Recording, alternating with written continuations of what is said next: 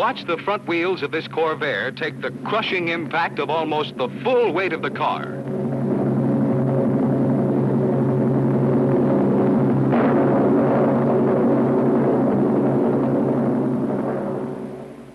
Stability, too, is put to the ultimate test.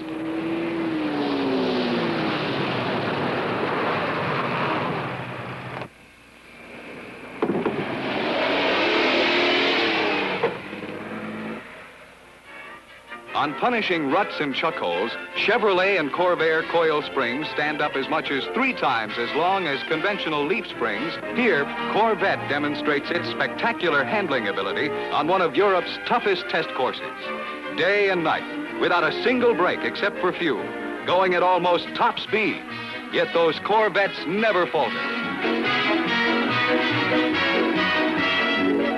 Through the almost trackless Central American jungle, through mud, swamp, swollen rivers, and tropic heat, Corvair proves it can stand the gas.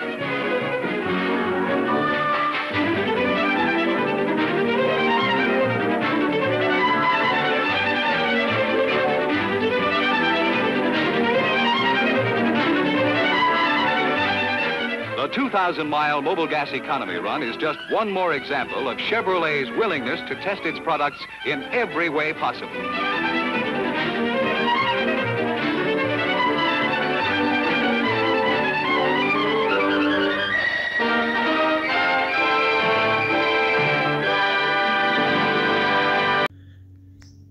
Hey everyone, I hope you all had a Merry Christmas, and today I'm back at my parents' house, and it's the day after Christmas here, but I wanted to show you my last car that I haven't put up on YouTube yet, and that's my old 63 Corvair here. And I'm going to move my Lincoln out of the way so I can show it to you a little easier and take the cover off, and I'll be back in a minute. Alright, here we are. This is my 1963 Chevrolet Monza Spyder, and I've actually owned this car for a long time. It was the second car that I ever owned, and the first car I bought with my own money.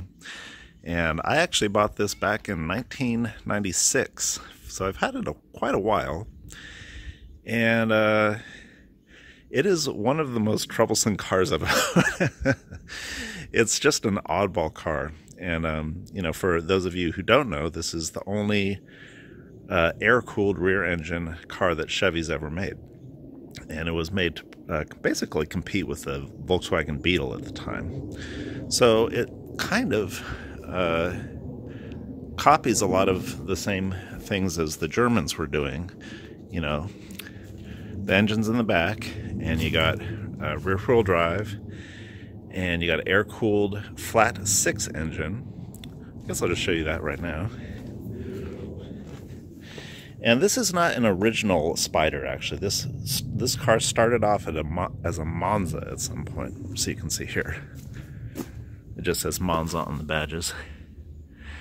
But the Monza Spyder is the turbocharged model. And at some point before I owned the car, someone converted it into a turbocharger. So I got this car kind of as an ongoing project anyway. And I remember I paid $2,000 for it back in 1996, and I drove it quite a while. But it's had a lot of issues, and at this point I finally got things pretty well sorted out. But these cars are just so strange that it took me forever just to get you know, everything figured out. And not too many people know what these are or how to work on them, so a lot of it I just had to figure out myself. So here's the engine. You can see it's flat. It's a flat engine, a boxer engine, and it's actually kind of under here, but you can see this is where it sucks in the air to cool it. And you got your alternator here, you got your oil pressure, fuel pump. This is the distributor, which goes up to 6 cylinders here.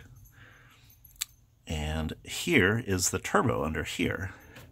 So you got a little heat shield here, and that's the actual turbo under there. The heat shield actually just kind of keeps the rest of the engine bay from getting too hot because there's a big exhaust pipe under it. And at the time, I don't do this anymore, but what they do is they put the spare tire here. And you can see there's like a little dent here on this thing to kind of rest the spare tire against it. So people did things a little differently back then. I don't want my tire back here. I've got it up in the front. But you can see Spyder, turbocharged, 150 horsepower.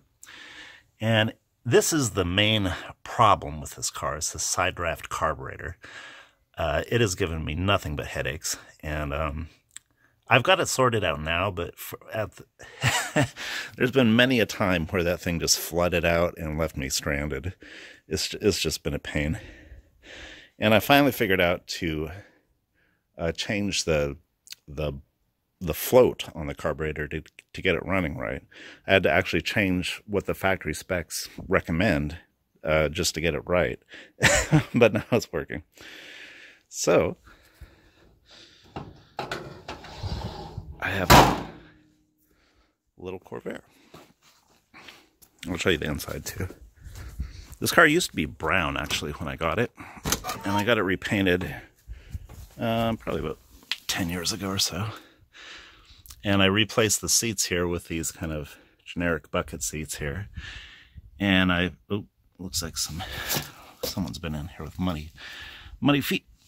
But I replaced all these inserts here after I got it painted, and replaced the carpet. So the interior is mostly new. This is the same dash I got the car with, and luckily it hasn't cracked yet. I've been trying to take good care of it. And I took the back seats out. It used to have back seats when I got it, but I took them out just so I can. Well, I forget why actually. They don't match these the gray parts of the car, so I need to have it reupholstered. I've got the back seat somewhere, I think upstairs in my parents' house here. And another problem with the car was it get really hot inside from the engine back there. So I put all this heat shielding in the back. That's what that silver stuff is there. You can kind of see that. But this car was kind of advanced for its time. A lot of people don't know, but the Corvair was it was the first factory manufactured car with the turbocharger on it. And you can see we got a little boost gauge there even. And I got 4 on the floor there. You can see the floor here is very flat because there's no drivetrain running through the front of the car like on most cars.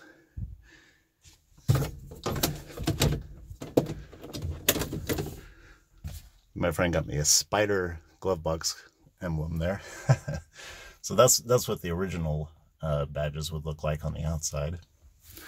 But I've never taken the time to get them. But yeah, let's try starting it up, see if it'll start. My dad said that he thinks he started it a few months ago, but I haven't seen this car for about a year, so we'll see what happens here. I did take the time to make sure the battery was charged before, so it wouldn't end up like my Lincoln video. Let's see, we're in neutral here. Let's see. Let's see, this guy will start. A little gas.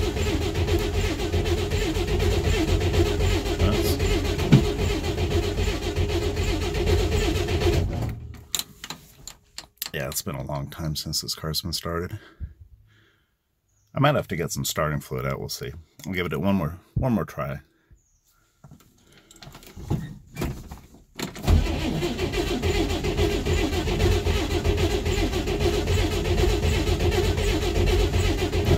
Come on, baby.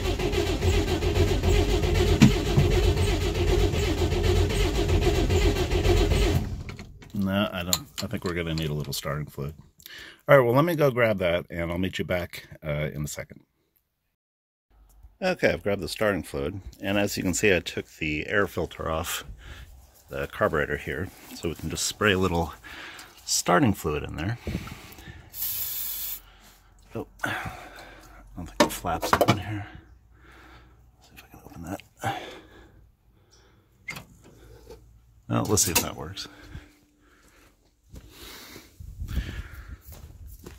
Sometimes the car wants to start, it just needs a little extra kick.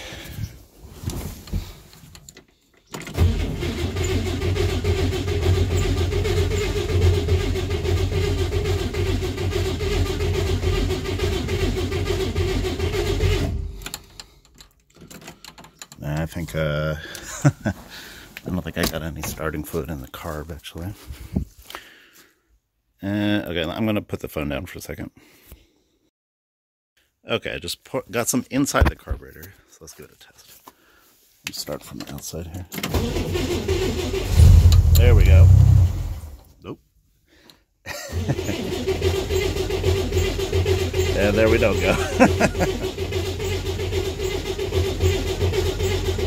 Come on, baby.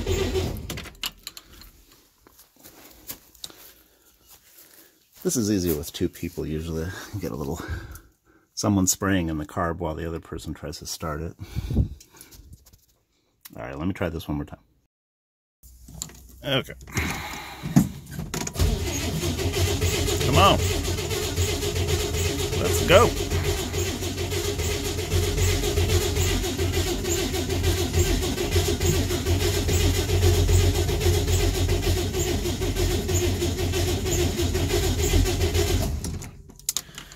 Ay, ay, ay.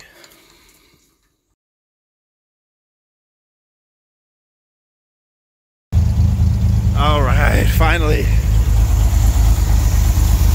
got it started.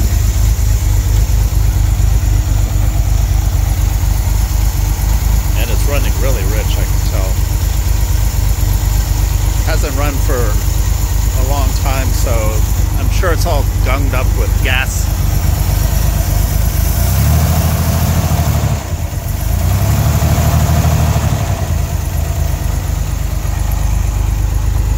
Sound too bad though.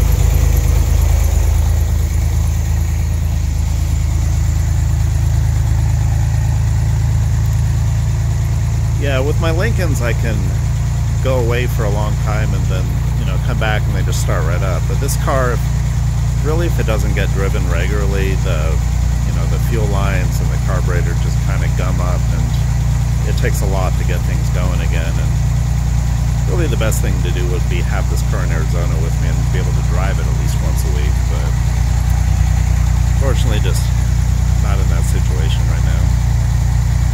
Anyways, got this thing running, and I'm gonna just let it warm up for a little bit, and then I'm gonna put the air filter back on and go put some air in the tires, as they're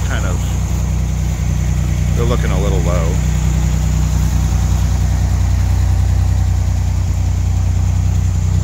What else can I tell you about this car? See, these wheels aren't original. Those are on the car when I bought it, and people always ask me, "Oh, those are the Dukes of Hazzard wheels." I said, "Well, I didn't mean that. That's just what they came with." And you can see my bumper's kind of rusty. I gotta get that re-chromed someday. And I have to redo the wiring on this car. I bought a wiring harness to replace the old one with, because it's kind of, you know, wearing out after so many years. But I haven't put it in yet. So that's my next kind of like big project with this car. Things have been kind of put on hold on this car for a while. I just don't have the time to do anything with it really until I get it to Arizona.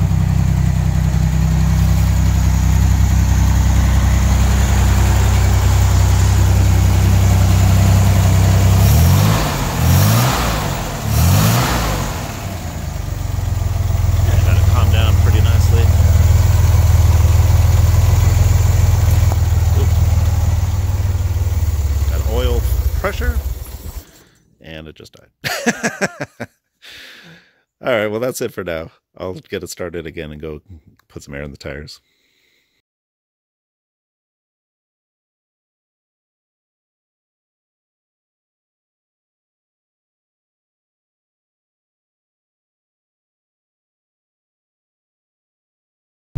All right, we got the car back on the road finally, and this is a couple days later.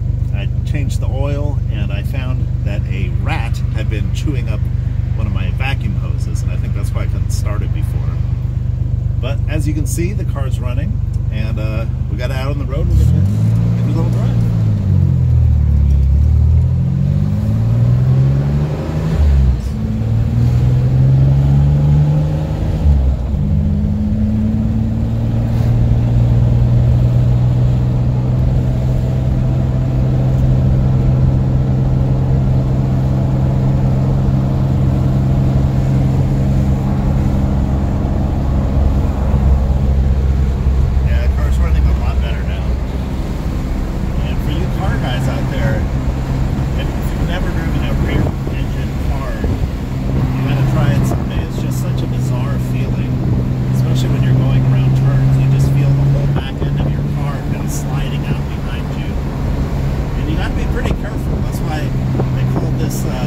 Unsafe at any speed, you know. People just didn't know how to drive rear engine cars, and they just spin them.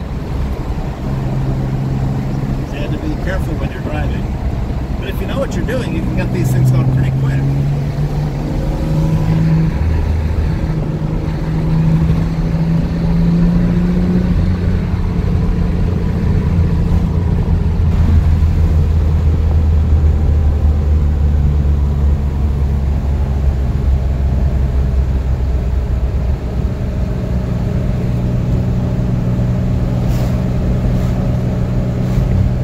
That's about all I wanted to show you for today, I guess. And I hope you all have a happy new year. And talk to you soon.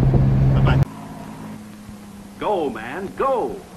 Go for true sports car feel and handling. Go for thrills and excitement. Go for the powerful thrust of turbocharged scat. This is the sizzling Corvair Monza Spyder with a whopping big 150 horsepower turbo air engine.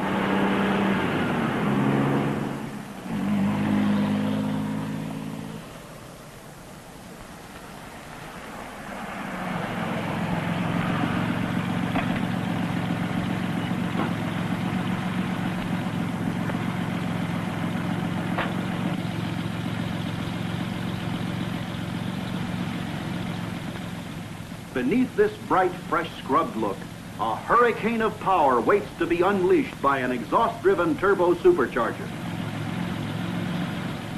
There's also a 4-speed transmission for extra lift on the takeoff. And for dazzling middle and high-speed acceleration. There's a tachometer and special pressure and temperature gauges to tell you what's going on behind you.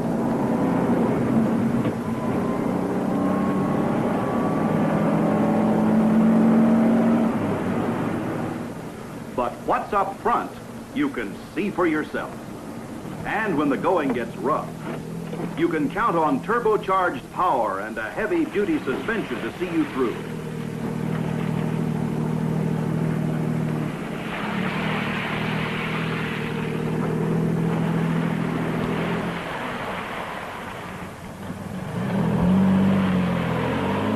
But the real fun of the exciting new Corvair Monza Spyder is the fun of looking ahead.